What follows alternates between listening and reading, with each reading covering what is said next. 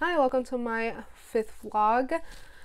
This week we learned about obfuscation. I couldn't even say the word until I heard the professor say obfuscation. I used to call it obfuscation or obfuscation because I couldn't say the word.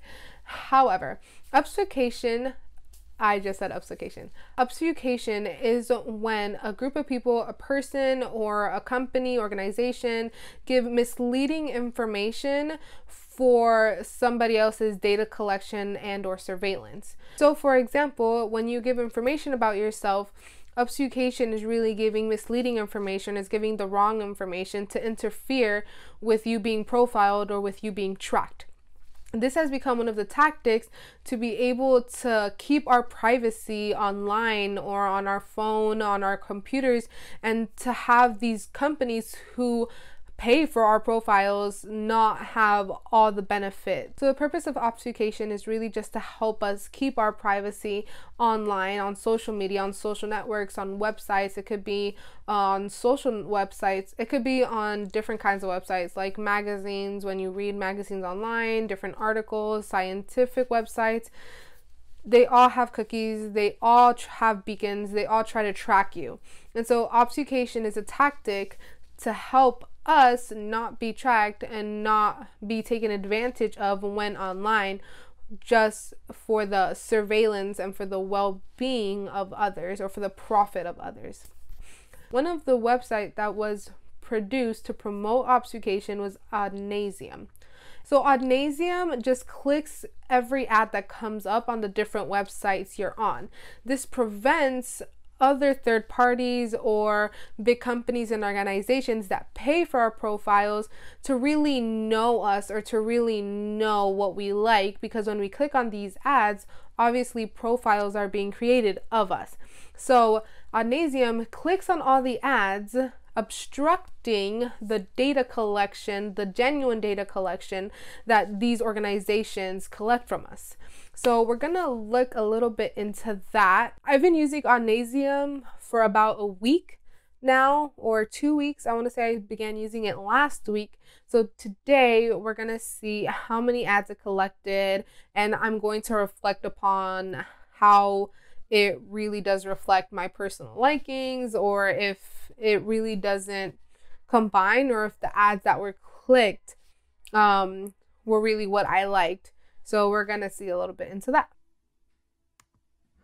As data hoarding corporations keep sabotaging the constitution of the Do Not Track standard, and ad networks keep selling our profiles behind our backs, we are left with no choice but to fight back. From the studios that brought you TrackMeNot, the browser extension that keeps searching to obfuscate your search queries, comes yet another data obfuscation plugin, Ad Nauseam. That was a very intense advertisement for Odnasium, but it's really good because it really just brings out the importance of the subject.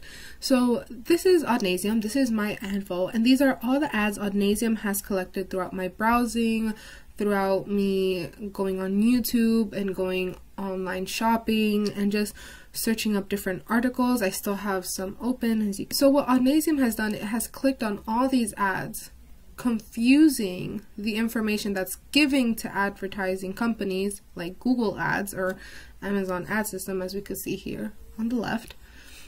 And the information that it's giving, it's not to say untruthful, but it's very misleading because it can't conduct an accurate profile of me having clicked all these ads. As you can see here, Google Ads produced 153 of the ads. So these are the top ad networks, Amazon Ads and YouTube.com, which we have learned previously are some of the biggest data collecting companies which pay lots of money to give us personalized ads.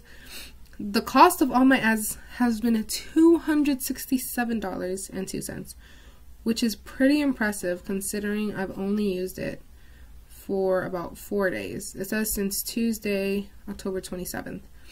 Understanding how fundamental this has been to my privacy is very important. A lot of advertising companies pay for this information, and they pay for knowing if I'm going to vote for Trump, or they pay for knowing if I'm going to subscribe to Vogue, or there's many things they pay for, really. I was searching up paper towels recently, as we could see here, and this is really a profile that they collect of me. And right now it's in this ad vault, but this is really the profile that a lot of companies pay for.